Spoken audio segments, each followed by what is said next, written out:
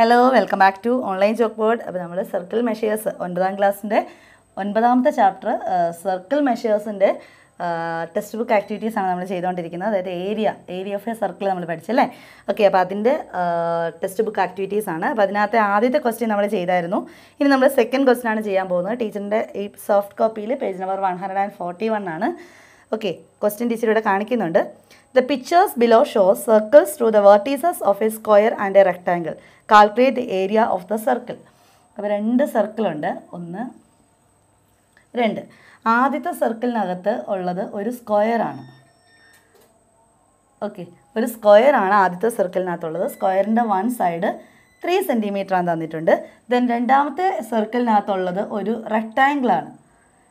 ഈ റെക്റ്റാങ്കിളിൻ്റെ 1 side 2 centimetre, ഇത് റെക്റ്റാങ്കിളാണ് കേട്ടോ.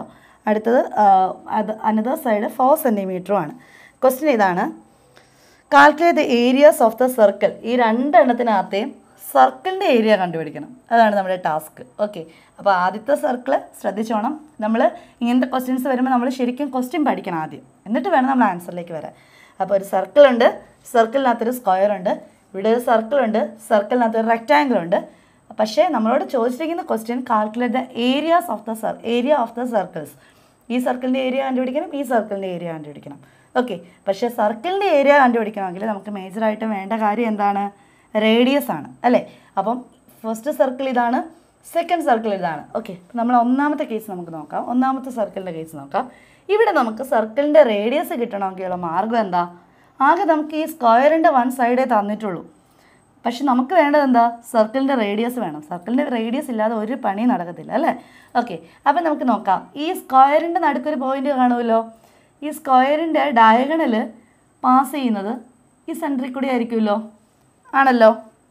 ഓക്കെ, ഇത് 3 സെൻറ്റിമീറ്റർ ആണെങ്കിൽ ഇതും 3 സെൻറ്റിമീറ്റർ ആയിരിക്കും, ഇതെല്ലാം 3 സെൻറ്റിമീറ്റർ ആയിരിക്കും. ഓക്കെ, അപ്പം നോക്കിയേ, ഇത് 3 സെൻറ്റിമീറ്റർ, ഇത് 3 സെൻറ്റിമീറ്റർ ആണെങ്കിൽ ഇത് സ്ക്വയർ ആയതുകൊണ്ട് ഉറപ്പായിട്ട് 90 ഡിഗ്രി ആയിരിക്കുമല്ലോ, റൈറ്റ് ആംഗിൾ ട്രയാംഗിൾ ആയിരിക്കുമല്ലോ. Then how can I find out this side? ഇതിൻ്റെ ലെങ്ത് എങ്ങനെ കണ്ടുപിടിക്കാം?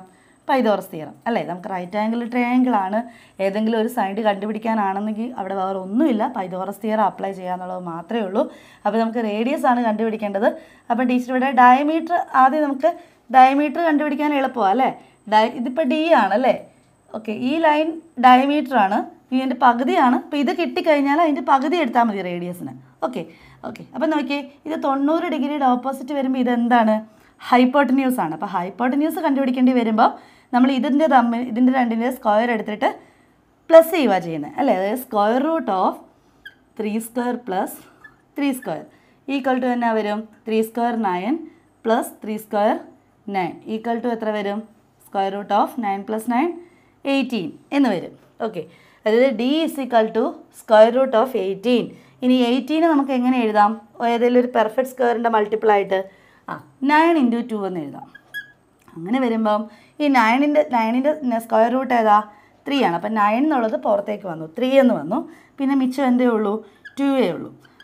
ഓക്കെ, അപ്പോൾ ഇവിടെ നോക്കിയേ, ഡയമീറ്റർ 3√2 എന്ന് കിട്ടിയാൽ റേഡിയസ് എത്രയായിരിക്കും? 3√2/2 സെൻറ്റിമീറ്റർ. എല്ലാവർക്കും മനസ്സിലായോ ഇവിടെ വരെ വന്നത്? അപ്പം നമുക്ക് ഈ സർക്കിളിൻ്റെ റേഡിയസ് കിട്ടി. അതായത് മനസ്സിലായല്ലോ. ഓക്കെ, ഇത് സ്ക്വയറാണ്, ഇതിൻ്റെ ഒരു റൈറ്റ് ആംഗിൾ ട്രയാംഗിൾ എടുത്തു, അതിൻ്റെ ഈ സൈഡ് കണ്ടുപിടിക്കാൻ പോവുകയാണ്. അപ്പോൾ ഇത് റൈറ്റ് ആംഗിൾ ട്രയാംഗിൾ ആയതുകൊണ്ട് തന്നെ നമുക്ക് പൈതോറസ് തിയറം അപ്ലൈ ചെയ്യാം. അപ്പോൾ ടീച്ചർ ഇതിന് ഡി ആണ്, ഇതിൻ്റെ പകുതിയാണ് റേഡിയസ്. അപ്പം ഡി കണ്ടുപിടിച്ച് കഴിഞ്ഞാൽ അതിൻ്റെ പകുതി /2 ചെയ്ത് കഴിഞ്ഞാൽ നമുക്ക് റേഡിയസ് കിട്ടും. അപ്പോൾ ടീച്ചർ ഡി കണ്ടുപിടിക്കാനായിട്ട് പൈതോറസ് തിയറം അപ്ലൈ ചെയ്യുമ്പോൾ സ്ക്വയർ റൂട്ട് ഓഫ് 3² + 3² എന്ന് വരും. 3² എന്ന് പറഞ്ഞാൽ 9 ആണ്, 3² എന്ന് പറഞ്ഞാൽ 9 ആണ്. 9 + 9 18 ആണ്. ഇനി 18 എന്ന് പറയുന്ന നമ്പറിനെ നമുക്കൊരു പെർഫെക്റ്റ് സ്ക്വയറിൻ്റെ മൾട്ടിപ്പിൾ ആയിട്ട് എടുക്കുമ്പോൾ 9 × 2 18. 9 പെർഫെക്റ്റ് സ്ക്വയർ ആണല്ലോ. അപ്പോൾ സ്ക്വയർ റൂട്ട് എടുക്കുമ്പോൾ 9ൻ്റെ സ്ക്വയർ റൂട്ട് എന്ന് പറഞ്ഞാൽ 3 അല്ലേ. അപ്പോൾ 3 വെളിയിൽ വന്നു, പിന്നെ അകത്ത് സ്ക്വയർ റൂട്ട് ഓഫ് 2 മാത്രം വന്നു. അപ്പോൾ ഇതാണ് ഡയമീറ്റർ. അപ്പോൾ റേഡിയസ് എന്ന് പറഞ്ഞു കഴിഞ്ഞാൽ ഈ ഡയമീറ്ററിൻ്റെ പകുതി. അപ്പോൾ 3√2/2 എന്ന് കിട്ടി. ഓക്കെ, അതവിടെ കിടക്കട്ടെ. അപ്പോൾ അങ്ങനെയാണെങ്കിൽ നമുക്ക് ഏരിയ ഓഫ് ദ സർക്കിൾ എങ്ങനെ കണ്ടുപിടിക്കാം?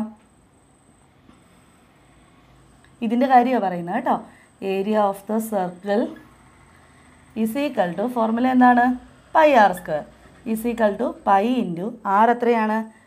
3√2/2 ഹോൾ സ്ക്വയർ. ഇതാണ് റേഡിയസ്. റേഡിയസ് എന്ന് പറഞ്ഞാൽ ഇത് ഫുള്ളും കൂടെ 3√2/2 എന്നുള്ളതാണ് റേഡിയസ്. അപ്പോൾ ആർ സ്ക്വയർ എന്ന് പറയുമ്പോൾ ഇതിൻ്റെ സ്ക്വയർ എന്ന് എഴുതണം. Is equal to pi into, ഇനി നോക്കിയേ 3 സ്ക്വയർ എന്ന് പറയുമ്പോൾ 9. ഇനി √2ൻ്റെ സ്ക്വയർ എന്ന് പറയുമ്പോഴോ 2 ആണല്ലോ. ടീച്ചർ നേരത്തെ പറഞ്ഞിട്ടുണ്ട് √2 × √2 എന്ന് പറഞ്ഞാൽ √4 ആണ്. √4 എന്ന് പറഞ്ഞു കഴിഞ്ഞാൽ ദാറ്റ് ഈസ് 2 ആണ്.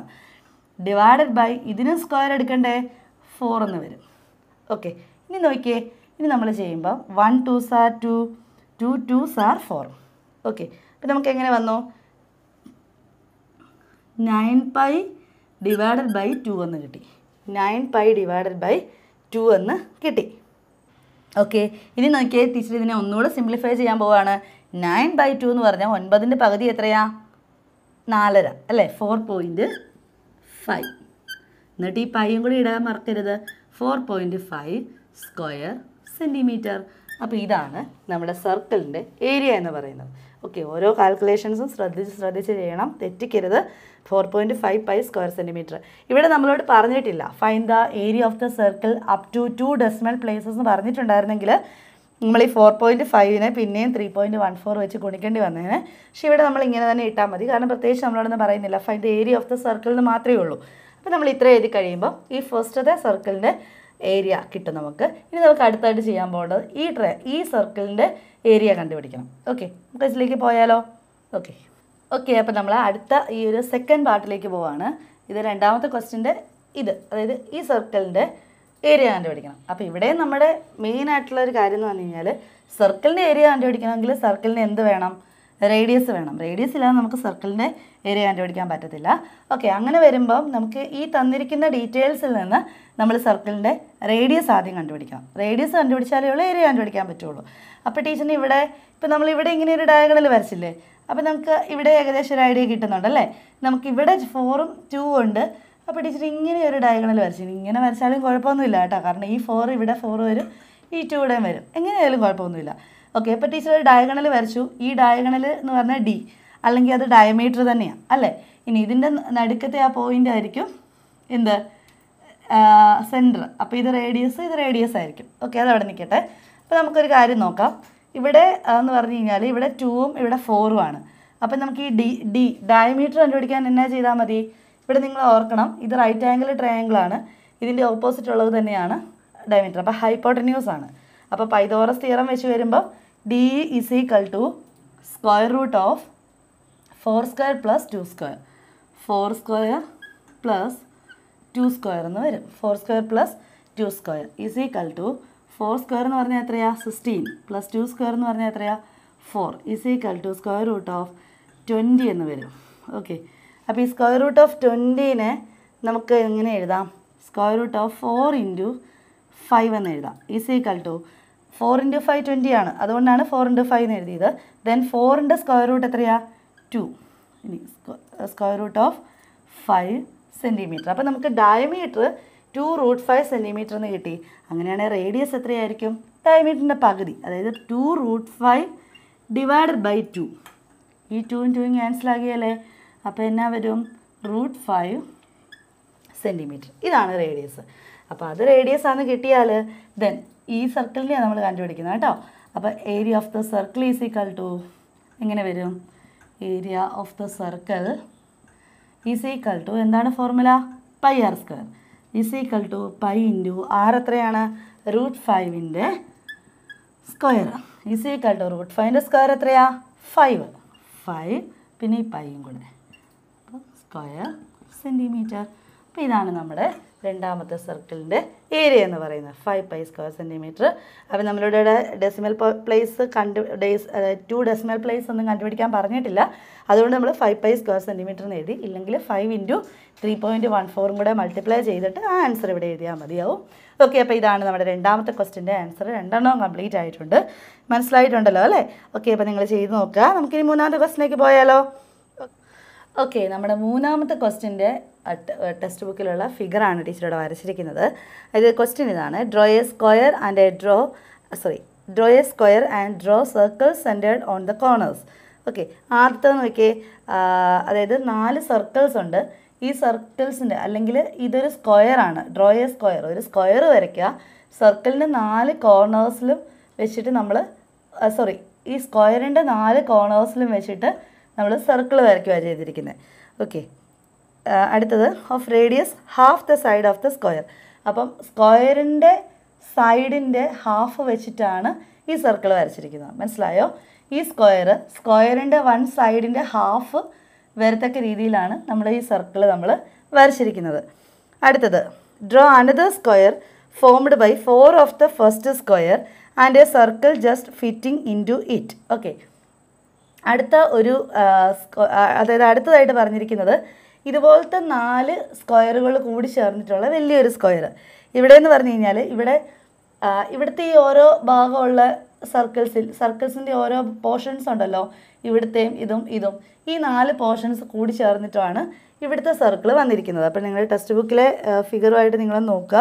എന്നിട്ട് നമ്മുടെ ക്വസ്റ്റ്യൻ ഇതാണ്: prove that the area of the large circle is equal to the sum of the area of the 4 small circles.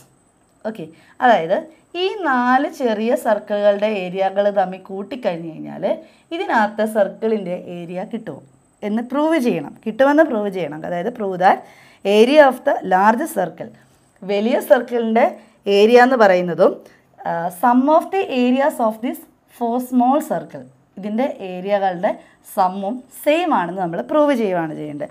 Okay, അങ്ങനെയാണെങ്കിൽ നമുക്ക് ഇപ്പോൾ ചെറിയ സർക്കിളിൻ്റെ റേഡിയസ് എല്ലാം 6 ആയിട്ട് എടുക്കാം, വലിയ സർക്കിളിൻ്റെ റേഡിയസ് എല്ലാം 2r എന്നും എടുക്കാം. മനസ്സിലായോ? ഈ സർക്കിളിൻ്റെ റേഡിയസ്, അതായത് നമ്മൾ ഈ ചെറിയ സർക്കിളുകളുടെ എല്ലാം റേഡിയസ് എന്തായിട്ട് എടുത്തു? 6 ആയിട്ട് എടുത്തു. ഓക്കെ, വലിയ സർക്കിളിൻ്റെ എല്ലാം റേഡിയസ് 2r ആയിട്ടും എടുത്തു. ഇനി നമുക്ക് area of the small circle അപ്പോൾ എന്ത് വരും? πr² എന്ന് വരും അല്ലേ? അപ്പോൾ ഒരു സർക്കിളിൻ്റെ ഏരിയ ആണ് πr². അപ്പോൾ 4 സർക്കിൾസിൻ്റെ ഏരിയ എന്നാ വരും? 4πr² എന്ന് വരും. ക്ലിയർ ആണോ? ഇനി ഇവിടെ നോക്കിയേ, ഇവിടെ 2r ആണ് അല്ലേ? ഇവിടെ റേഡിയസ് 2r ആണ്. അപ്പോൾ πr² ആണ് ഏരിയ. അപ്പോൾ π × r എന്ന് പറയുന്നത് 2r ആണ്. ശ്രദ്ധിച്ചോണം. അപ്പോൾ 2rൻ്റെ സ്ക്വയർ ആണ് കണ്ടുപിടിക്കേണ്ടത്. അപ്പോൾ π × 2⁻², 4 r⁻², r². അതായത് 4πr². ഇതുമായിട്ട് എന്തെങ്കിലും ബന്ധമുണ്ടോ? സെയിം ആണ് അല്ലേ? അത്രയേ ഉള്ളൂ. അതാണ് നമ്മൾ പ്രൂവ് ചെയ്യുക. Hence the proof. അതായത് എങ്ങനെയാണ്? നമ്മൾ ആദ്യം 6, അതായത് ഈ സ്മോൾ സർക്കിൾസിൻ്റെ റേഡിയസ് 6 ആയിട്ട് എടുത്തു. ഇനി ബിഗ് സർക്കിളിൻ്റെ റേഡിയസ് 2r ആയിട്ടും എടുത്തു. ഇനി ഇവിടുത്തെ ഒരു സർക്കിളിൻ്റെ റേഡിയസ് πr² ആണെങ്കിൽ അതുപോലത്തെ 4 സർക്കിൾസാണ് ഉള്ളത്. അപ്പോൾ 4 × πr². അതാണ് ഈ 4 സർക്കിൾസിൻ്റെയും കൂടെ ഏരിയകളുടെ സം, 4πr². ഇനി ഇവിടെ ആണെങ്കിൽ 2r ആണ് റേഡിയസ്. അപ്പോൾ 2r r²ൻ്റെ സ്ഥാനത്ത് ഇട്ട് കഴിയുമ്പോൾ തന്നെ നമുക്ക് 4πr² എന്ന് കിട്ടും. അപ്പം സെയിം റേഡിയസ് ആണ്.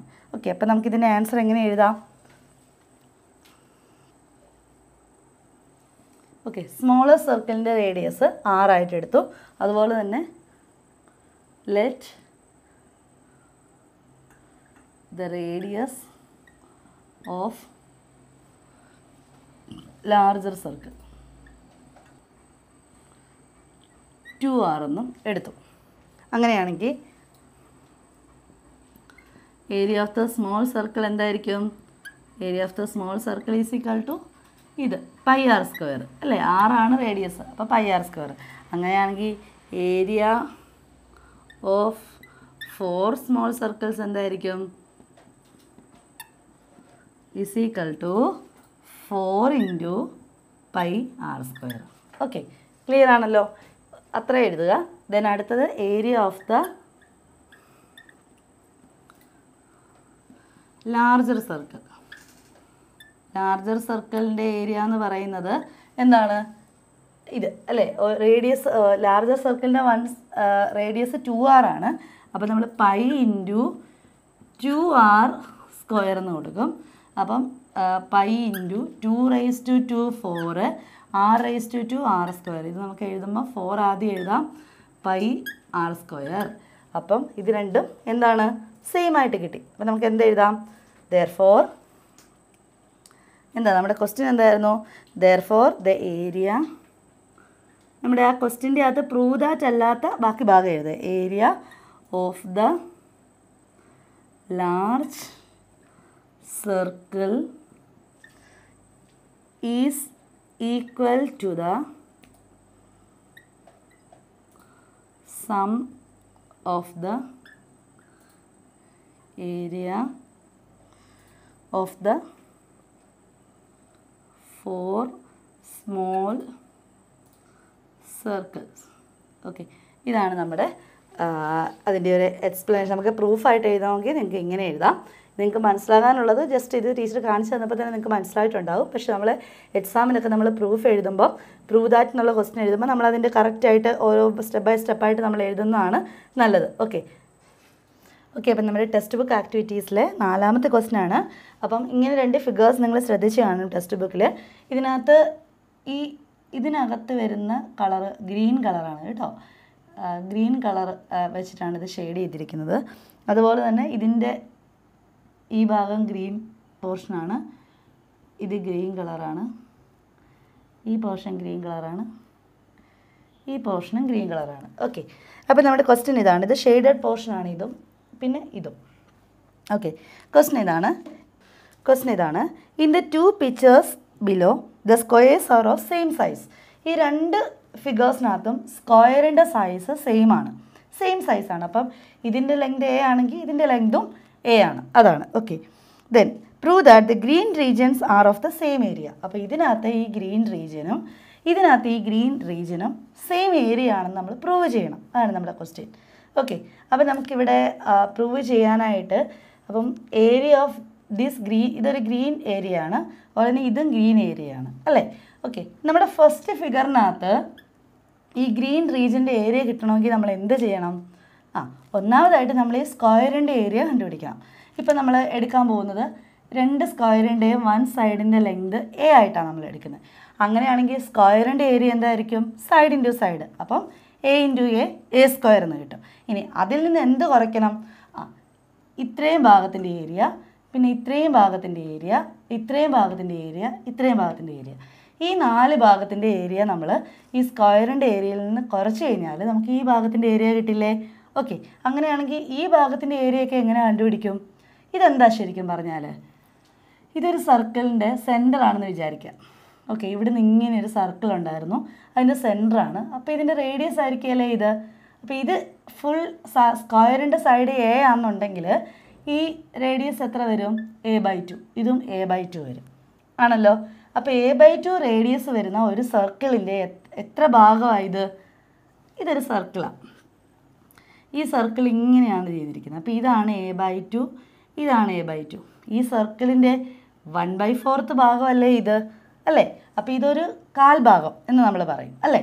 അപ്പം നമുക്കറിയാം ഇത് πr² എന്ന് പറഞ്ഞ ഏരിയ നമ്മൾ കണ്ടുപിടിച്ചാൽ πr² 1/4 ഓഫ് πr² ആണ് ഇതെന്ന് പറയണത് അല്ലേ. അതുപോലെ എത്ര എണ്ണമുണ്ട്? 4 എണ്ണമുണ്ട്.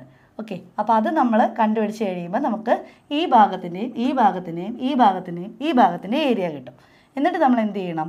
ടോട്ടൽ സ്ക്വയറിൻ്റെ ഏരിയയിൽ നിന്ന് ഈ പോർഷൻ ഈ റീജിയൻ ഈ 4 റീജിയൻസിൻ്റെയും ഏരിയ നമ്മൾ സ്ക്വയറിൻ്റെ ഏരിയയിൽ നിന്ന് സബ്ട്രാക്ട് ചെയ്യുമ്പോൾ നമുക്ക് ഈ ഷെയ്ഡഡ് പോർഷൻ്റെ കിട്ടും. ഇനി ഇവിടെ ആണെങ്കിലോ, ഇവിടെ നമുക്കൊരു സ്ക്വയർ ഉണ്ട് അല്ലേ. സ്ക്വയറിൻ്റെ ഏരിയ എന്തായിരിക്കും? സൈഡ് ഇൻറ്റു സൈഡ് a² തന്നെ. ഇവിടുത്തെ പോലെ തന്നെ a² ആയിരിക്കും സ്ക്വയറിൻ്റെ ഏരിയ. ദെൻ ഇവിടെ ഒരു ഭാഗമുണ്ട്, ഇവിടെ ഒരു ഭാഗമുണ്ട്, ഇവിടെ ഒരു ഭാഗമുണ്ട്, ഇവിടെ ഒരു ഭാഗമുണ്ട്. അതിൻ്റെ ഏരിയ എങ്ങനെ നമ്മൾ കണ്ടുപിടിക്കും? ഓക്കെ, ഇവിടെ നമുക്ക് ഇതിൻ്റെ ഏരിയ കണ്ടുപിടിക്കണം എന്നുണ്ടെങ്കിൽ സ്ക്വയറിൻ്റെ ഏരിയ കണ്ടുപിടിക്കുക, ഈ സർക്കിളിൻ്റെ ഏരിയ കണ്ടുപിടിക്കുക. എന്നിട്ട് സ്ക്വയറിൻ്റെ ഏരിയയിൽ നിന്ന് ഈ സർക്കിളിൻ്റെ ഏരിയ സബ്ട്രാക്ട് ചെയ്യുക. സ്ക്വയറിൻ്റെ 1 സൈഡ് എ ആയിട്ട് എടുത്തു. അങ്ങനെയാണെങ്കിൽ what will be the area of the square? Area of the square എന്ന് പറഞ്ഞു കഴിഞ്ഞാൽ that is side into side അല്ലേ. ദാറ്റ് ഈസ് സൈഡ് എത്രയാണ്? എ ആണ്. അപ്പോൾ is equal to a into A എന്ന് പറഞ്ഞാൽ a². സ്ക്വയറിൻ്റെ ഏരിയ a² ആണ്. ഇനി നമുക്ക് ഈ പോർഷൻ എന്ന് പറഞ്ഞാൽ ഇത് ഗ്രീൻ ആണ് കേട്ടോ, ഗ്രീൻ കളറാണ്. ടെക്സ്റ്റ് ബുക്കിനകത്ത് ഗ്രീൻ കളറാണ്. അപ്പോൾ നമ്മൾ ഫസ്റ്റ് ഫിഗറാണ് നമ്മൾ ചെയ്യുന്നത്. ഫസ്റ്റ് ഫിഗറിൽ നമ്മൾ കണ്ടുപിടിക്കാൻ പോവുകയാണ് shaded പോർഷൻ്റെ area of the green പോർഷൻ്റെ area കണ്ടുപിടിക്കണമെങ്കിൽ നമ്മൾ എന്ത് ചെയ്യണം? നമ്മൾ സ്ക്വയറിൻ്റെ ഏരിയ a², അതിൽ നിന്ന് എന്ത് കുറയ്ക്കണം? ശ്രദ്ധിച്ചേ, ഇതിൻ്റെ ഓരോ ഭാഗത്തിൻ്റെ ഏരിയ എന്ന് പറയുന്നത് നമ്മൾ കണ്ടുപിടിച്ചായിരുന്നു. അതായത് ഈ ടീച്ചർ ഇത് മാത്രം എടുത്തു, ഈ റീജിയൻ മാത്രം എടുത്തു കഴിഞ്ഞാൽ ഈ റീജിയൻ്റെ റേഡിയസ് എന്ന് പറഞ്ഞാൽ 1/2 ആണ്.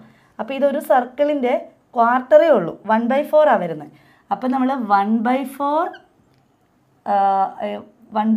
അതായത് റേഡിയസ് എന്ന് പറഞ്ഞാൽ πr² ആണ്. അപ്പോൾ നമ്മൾ ഇവിടുത്തെ റേഡിയസ് എന്ന് പറഞ്ഞാൽ 1/4 πr² എന്ന് വരും. അപ്പോൾ 1/4 പൈ ഇൻറ്റു ആർ എത്രയാണ് വരുന്നത്? a/2. അപ്പോൾ a/2 സ്ക്വയർ എന്ന് വരും. That is 1/4 pi into a²/4 എന്ന് വരും. a²/2 × 4 is equal to a² π/4 × 4 16 എന്ന് കിട്ടും. ഇനി നോക്കിക്കേ, ഇതെന്ന് പറയണത് ഈ ഒരു ഭാഗത്തിൻ്റെ മാത്രം ഏരിയ. അങ്ങനെ എത്ര എണ്ണം ഉണ്ട്? 1 2 3 4 എണ്ണം ഉണ്ട്. അപ്പം 4 ഇതുപോലത്തെ റീജിയൻസിൻ്റെ ഏരിയ എന്ന് പറയുമ്പോൾ 4 ഇൻറ്റു a² π/16 ആയിരിക്കുകയല്ലേ. ഇതിനകത്ത് 1 4s are 4, 4 4s are 16. അപ്പോൾ നമുക്കിതിൻ്റെ ആൻസർ എങ്ങനെ വരും? a² π/16 എന്ന് വരും, ആണല്ലോ. ഇനി നമുക്കിതിനെ ഒന്ന് സിംപ്ലിഫൈ ചെയ്യാം. 16 into a². Okay, 16a² minus a² pi divided by 16 എന്ന് കിട്ടും, ആണല്ലോ. ഇനി ഇതിനകത്തുനിന്ന് നമ്മൾ a² കോമൺ ആയിട്ട് എടുത്തു കഴിഞ്ഞാൽ എങ്ങനെ വരും?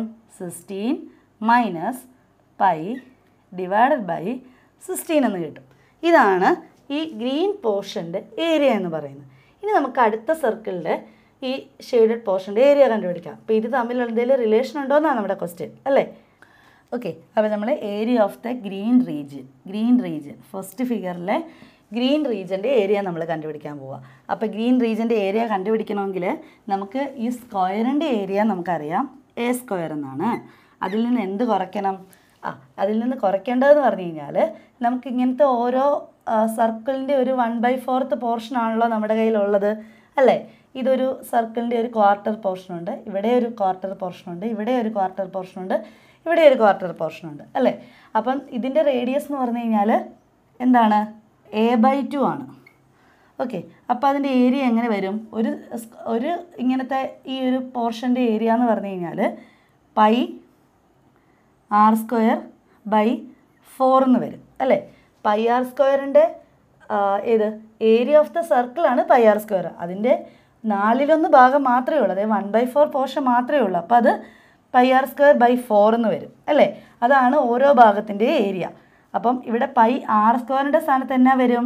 a/2 എന്ന് വരും. അതായത് pi into a/2 the whole സ്ക്വയർ/4 എന്ന് വരും.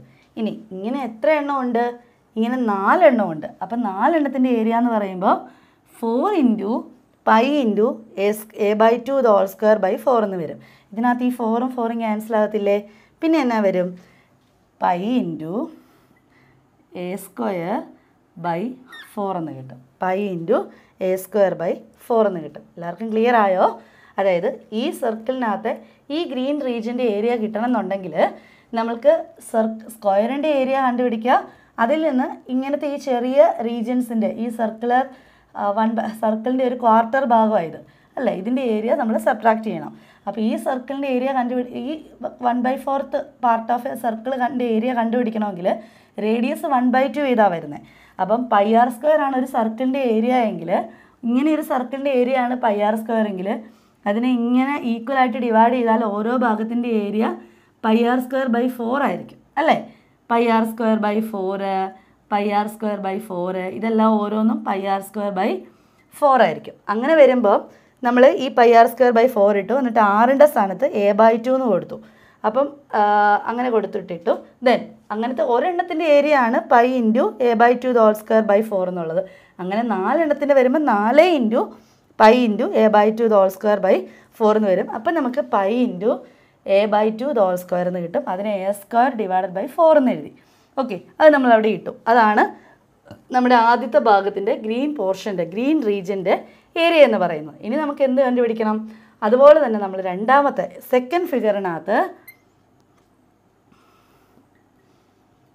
സെക്കൻഡ് ഫിഗറിനകത്തും ഇതുപോലെ area of the green region കണ്ടുപിടിക്കണം.